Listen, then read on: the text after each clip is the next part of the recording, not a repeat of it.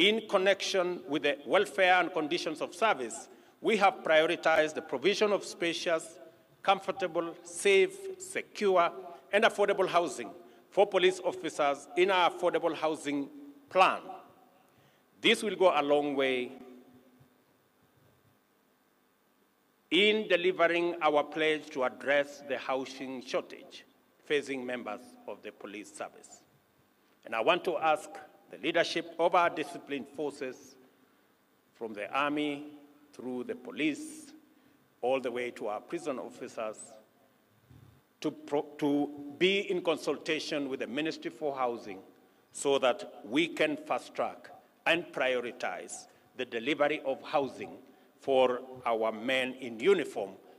as a mechanism of ensuring that they can become much more effective and much more efficient by ensuring that their children and their families are properly catered for in decent, affordable housing.